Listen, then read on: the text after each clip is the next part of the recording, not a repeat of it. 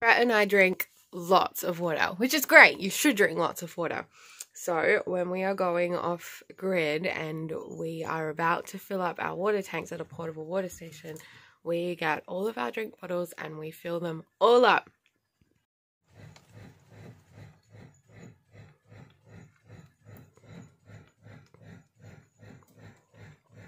It means that we can have more water for showering and stay off grid longer. Showering, washing dishes, and doing all that stuff. It also means that we don't use all these cups all the time. And it means that if you're thirsty, you can just grab a bottle from underneath the sink and drink. They're all full, we keep them underneath the sink. All of our other drink bottles.